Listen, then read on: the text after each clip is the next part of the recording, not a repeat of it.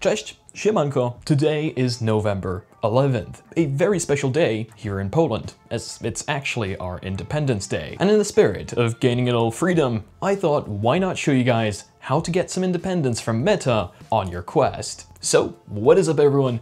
I'm Mysticle, and today I'm going to be showing you some of my favorite unofficial apps that you can get on your quest to level up your game. So, as usual, chapters are down below, and let's begin. And don't worry, in case you're rocking an older headset, or just one that I'm not using in this video, this actually works across the MetaQuest 3, 3S, 2, 1, and even the Quest Pro. As, in case you didn't know, all of these are running Android. Now, they are running different versions of Android, so depending on which application you want to install, you might need to get an older or newer version. Just before we jump into me actually showing you the apps, you will require developer mode enabled on your quest. It's really simple to enable, it's also entirely free, and it will allow you to do a whole ton more. So I highly recommend you get that done in case you haven't done so already. I'll link a few videos on how to do it down below, as well as one right up here. And that brings us perfectly into our two most essential apps, if you ask me. The first one up is Side Quest. In case you're not aware, there is an alternative app store for your quest, and you can actually install it on the device itself. It's called Side Quest, it's existed for a while now, and it has thousands, if not hundreds of thousands of applications that you can get on your quest that are not available in the Meta store. And a little bit of a history lesson, this is actually where Gorilla Tag started. It's the safest and easiest way to browse a massive library of unofficial apps right there on your device, without having to look for them on some shady sites. So now, with developer mode enabled, you'll want to install Side Quest onto your quest. This is super simple. You just access their website, connecting your quest to your computer, and accept any ADB debugging prompts that may appear. On their website, it should now appear inside the little dialog box. Once it does and you have everything confirmed, you can just hit install and their web-based application will do everything for you. It's gotten this simple throughout the years.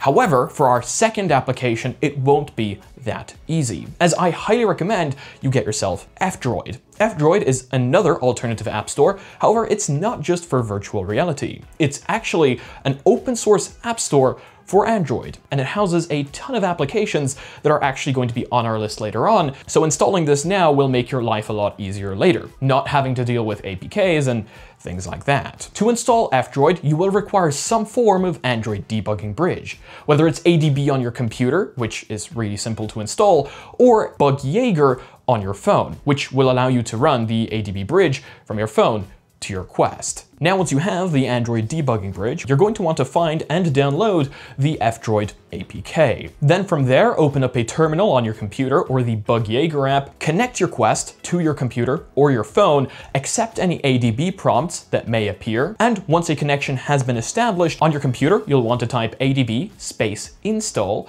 space, and then drag the F-Droid APK into your terminal and press enter, and that will install the F-Droid application onto your quest. On Bug Jaeger, it's a lot easier. Connect your phone to your quest using a Type-C to Type-C cable, press on this little icon right here, and then from there, find the F-Droid APK and just install it. Now you will have access to a ton of 2D applications that are open source entirely there on your quest. And that brings us right along to our next app, a good file manager. And this could be anything. I know you guys have your own opinions about this and your own favorite file managers, so do let me know which one you choose down below. But I personally tend to recommend Amaze, simply because it's open source and, you know, that usually means they have nothing to hide. That, and I quite enjoy the material design. So now with F-Droid on your quest, this is going to be a really simple install. All you do is you launch F-Droid, find Amaze File Manager, and hit install. It might ask you whether you want to allow to install unknown sources apps. You'll need to tick this to allow it to do so,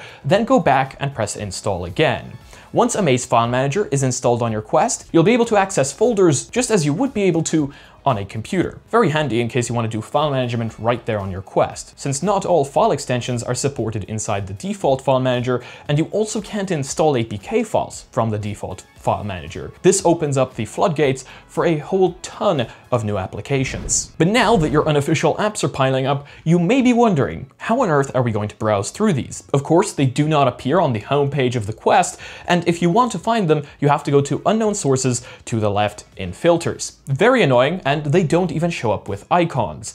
So you may want to get yourself a third-party launcher. And yes, this does actually exist for our Quest devices. So now we're going to fire up the Quest's web browser and search for Lightning Launcher. The first page over here on GitHub, as this is also open source, will be the one we want to launch. Then head over to Releases and download the APK.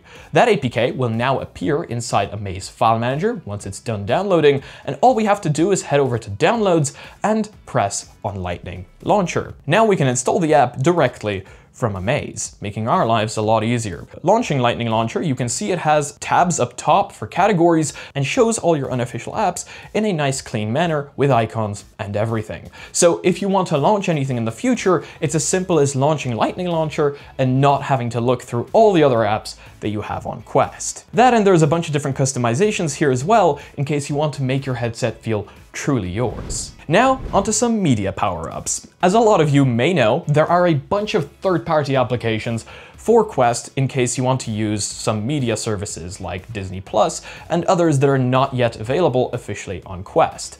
Or you can launch them in the web browser, but that's not the ideal way of doing this. As a lot of you have already been doing, you can actually install the official Android APKs from these apps onto your Quest. It's as simple as finding an application for a media service that you want, for example Plex, inside your Quest web browser, downloading it through something like APK Mirror, since that's one that is known and trusted, then going back into Amaze File Manager and pressing install. I have to stop him here, as there is also one more very important thing I need to mention, and that is a lot of apps on APK Mirror nowadays require an app bundle installer. Very simple though, all you need to do is download APK Mirror installer right off of APK Mirror and then install it through Amaze. Then by launching APK Mirror installer, you'll be able to install these app bundles. Without it, they'll be .apkm files instead of .apk files, and the Android file system will not know what to do with them. It's annoying, I know, but at least there's a way around it, which is exactly what you're going to get to see here with the Plex app. It's a .apkm file, which means I couldn't just install it through Amaze like I assumed I'd be able to when recording this video. Boom, now you have the official Plex app right there on your Quest that you can launch as its own separate window, and you don't have to go through the web browser every time. Same goes for Jellyfin and any of the other apps that you may want to install. They're not yet officially supported. Now, moving on to something for gamers, as there is actually quite a lot of really good information here. For example, emulators, and we did try this in a previous video, the one I'm specifically going to talk about right now. It's called GameHub. Now, don't jump into it right away. There are a few major red flags, and a lot of people have been recommending GameHub Lite in case you want to bypass those red flags. The biggest one, of course, being the fact that you need to sign into your Steam account. And we don't know where that's going. Probably some Chinese offshore servers. But GameHub Lite apparently strips this and is open source. So that is one that you could potentially look into. Those are PC emulators, as yes, you can run PC games right there on your Quest. What is recommended though is RetroArch, as yes, you can actually emulate old titles through RetroArch on the Quest just as you would on, say, a Raspberry Pi. Download the RetroArch APK through your Quest internet browser, install it through Amaze, and then rip your games and put them into the ROMs folder. Boom, you now have access to a massive library of retro games. Or not that retro, in case you're playing any of the newer titles that RetroArch supports. Best part about this is the fact that you can actually connect a Bluetooth game controller right there to your Quest in Bluetooth settings, making the gameplay experience quite a bit better than if you were to use the touch controls that appear by default. It supports controllers from Xbox to PlayStation 5, I'm pretty sure it supports PS4 as well, and basically any of the other generic controllers that you can find. And in case you guys want to add to the gaming, there's also the flat 2D Steam Link APK. Yes, I know, the official Steam VR Link app is out, and you can theoretically use that to play 2D apps, but you have to connect through Steam VR, which is super annoying if you ask me.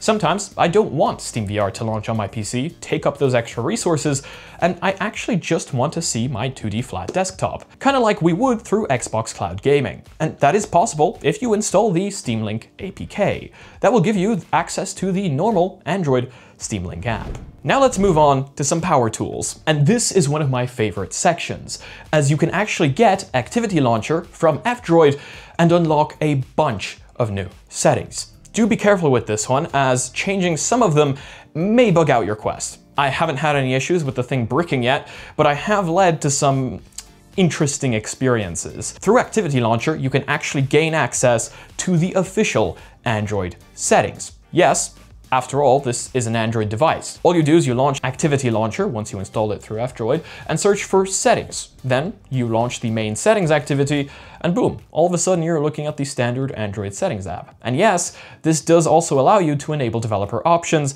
and tick OEM unlocking. Now, don't play with that one. We don't entirely know what it does yet. Probably nothing, but you don't want to risk actually bricking your device through OEM unlocking it with unofficial means. But it is theoretically there, so yeah, just a word of warning, don't actually use it. Another one for you power users out there that I feel the need to mention is Quest Games Optimizer. And this is one that a ton of you in the comment section have been using. It allows you to change the power settings of your Quest dependent on application and also create profiles for separate apps. Really cool in case you guys are power users and want to have different CPU and GPU levels set up dependent on which app you're playing. As of course, the Quest does have different levels of CPU and GPU that you can set, and that changes the power output of the device. So the higher you set it, the more power you're going to get. That, and it also has a bunch of other settings that we might look into in a dedicated video. As well as that, there's also Termux. For some of you more advanced users out there,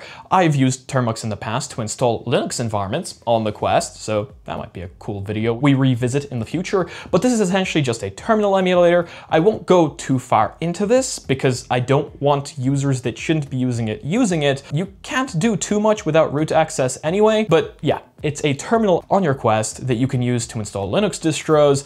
You can even use it to launch a Minecraft server in case that's something you want to do on your Quest. Now onto possibly one of the most popular side-loaded applications, right alongside things like Spotify before they actually became available, and that is Discord. Yes, I know Discord is coming to Quest in 2026. However, it's not there yet. And that's a problem, because a lot of people want to be talking to their friends through Quest while playing games, or when just, browsing 2D windows. And yes, you can actually do that. You can install the Discord APK onto your device. And of course, this is going to be as simple as downloading the APK through something like APK Mirror in your Quest browser and installing it through Amaze. I believe you get the drift at this point. This will give you access to the entire Discord app that you would normally have on something like your phone on your Quest. Now, something I feel the need to mention here in case you guys are on an older firmware, on older firmwares, it was also possible to install custom homes through Side Quest or through custom APKs.